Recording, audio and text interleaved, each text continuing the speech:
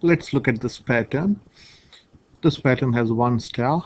This pattern has 1, 2, 3. This pattern has 1, 2, 3, 4, 5, 6. 1, 2, 3, 4, 5, 6, 7, 8, 9, 10, and 15. So let's write the number of stars in the pattern. So the first pattern, so let me write the numbers here. So the first pattern has 1 star. The second pattern has 3 stars. The third pattern has 3 plus 3, 6. This is 6 plus 4, which is 10. And 10 plus 5 is 15. Okay. So now the question is, we've got two problems. If we continue this pattern, how many stars will you have in the 20th pattern? And the second question is, if there are 465 stars, which pattern number would have 465 stars? These are the two problems. So let's understand the pattern here. Okay. So 1 is of course 1. So this 3, I hope you can see this is 1 plus 2. This is 1 plus 2 plus 3. This is 1 plus 2 plus 3 plus 4.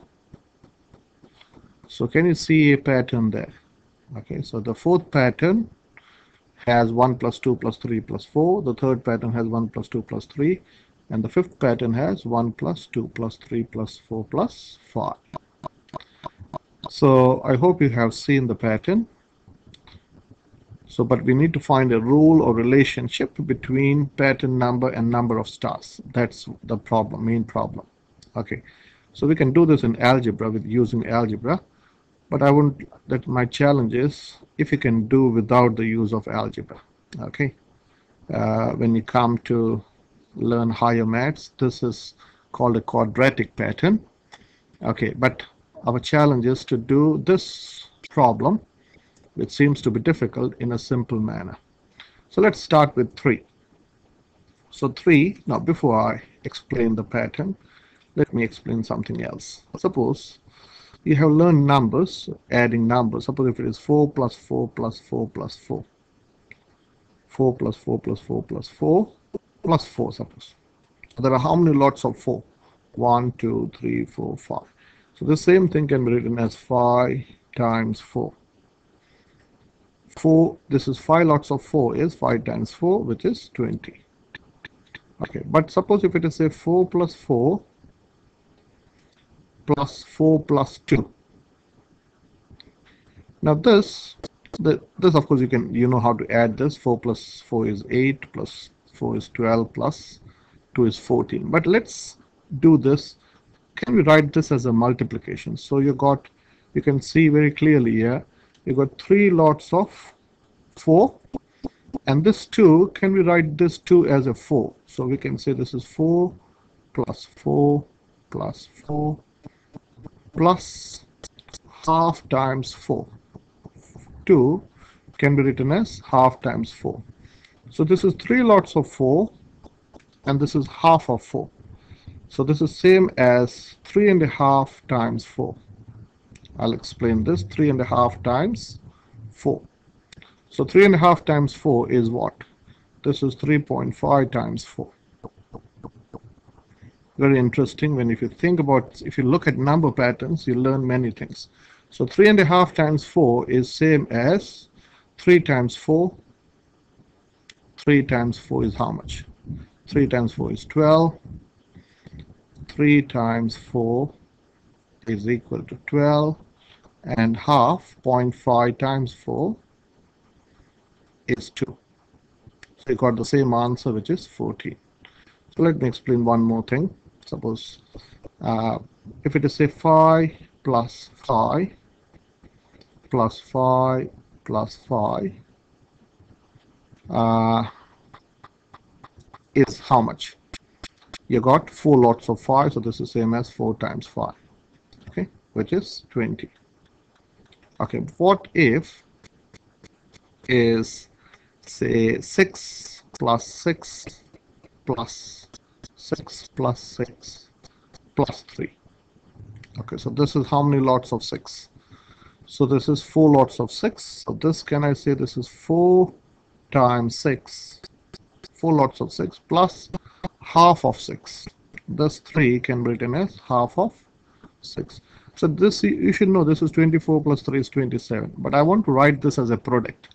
So this is 4 lots of 6 plus half a lot of 6, which is 4.5, or 4.5 lots of 6, which is 4.5 times 6, which is 4 times 6 is 24, and half, which is 0.5 times 6 is 3, and that is 27. Okay, so let me come back to this problem. Okay, so we're going to write 1 to 5. So let me write 1 plus 2 plus 3 plus 4 plus 5. 1 plus 2 plus 3 plus 4 plus 5. So I want to find this. We can add them, but can we write this as a product of two numbers?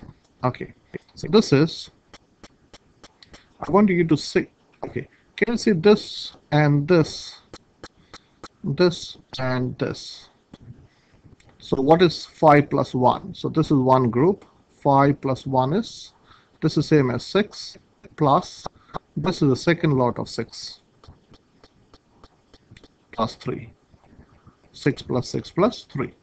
So which is 2 lots of, so can I say this is 6 plus 6 plus half times 6? Okay, so which is, this is one lot of 6, this is the second lot of 6, and this is a half a lot of 6, which is 2.5 lots of 6, which is 2.5 times 6.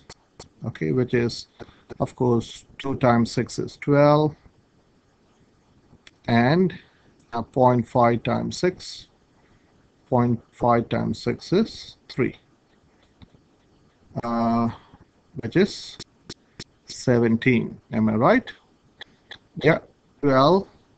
Oh, 12 plus 3 is 15. 12 plus 3 is not 17.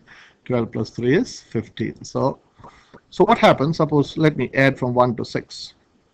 I want you to establish a pattern there. So this is, okay, so this is 2.5 times 6. Okay, so let me come back to this. So 2.5 times 6 is what? 2.5 is 5 over 2, isn't it? 5 over 2 times 6. And that is nothing but 5 times 6 divided by 2. That will also give you the same answer. 5 times 6 is 30, divided by 2 is 30 divided by 2 is 15. Okay, so I want you to look at 5 and 6. So what happens if you add 1 plus 2 plus 3 plus 4 plus 5 plus 6? I'm adding from 1 to 6. So there are how many lots of 7? So this is one lot of 7. So this is 7 plus, this is the second lot of 7. Okay, plus this is the third lot of 7. Okay, so this is 3 lots of 7. So this is 3 times 7. Okay, this is 7, 7. Yeah, so there are 3 lots of 7, which is 21. Okay, now this 21, can we write, this is 21, but can we write this as, this 21, 6 times 7 is same as 6 over 2. Can I write this 6? Sorry, can I write this 3 as 6 over 2 times 7, which is same as 6 times 7 over 2. So I wanted to think about the 6 and 7. Here we have got 5 times 6 over 2. Here we got 6 times 7 over 2. Okay, so let me add from 1 to 10. Okay, so let's add 1 plus 2 plus 3 plus 4 plus 5 plus 6 plus 7 plus 8 plus 9 plus 10. So we're going to look at lots of 11. So there are how many lots of 11? So this is one lot of 11, one lot of 11. This is the second lot of 11. This is the third lot of 11. this is the fourth lot of 11, and this is the fifth lot of 11. So this is nothing but 5 times 11. Now 5 times 11 is same as 10 over 2 times 11 over 1, which is 11, 10 times 11 over 2, okay, which is how much? This is 110 over 2, which is 55. My focus is this. Can you see a pattern now developing? Okay, so let's go back. When adding from 1 to 5, it was 5 times 6 over 2. When we added from 1 to 6, it was 6 times 7 over 2.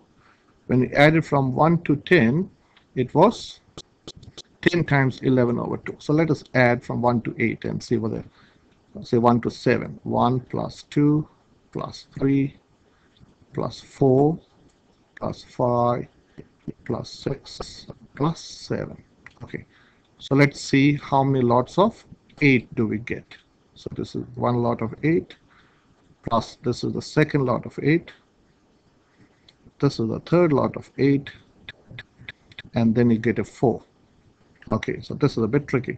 So this is 3, so this is 8 plus 8 plus 8 times half times 8. Okay, so this is 3 lots of 8, this is 3 lots of 8 and half a lot of 8, which is 3 and a half times 8. Okay, 3 and a half is how many halves? That is 7 and a half.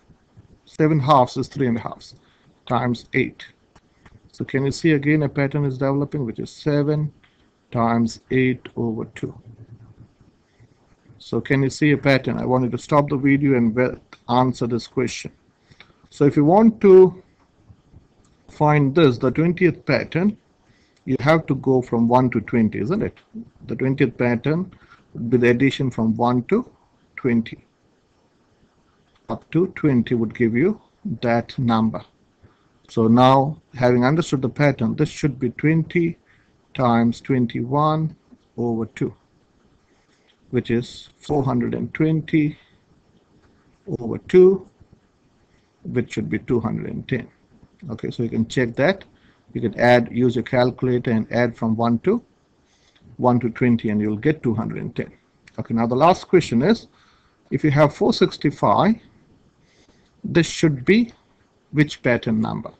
So this should also be product of 2 consecutive numbers and half of that. So let's do trial and error.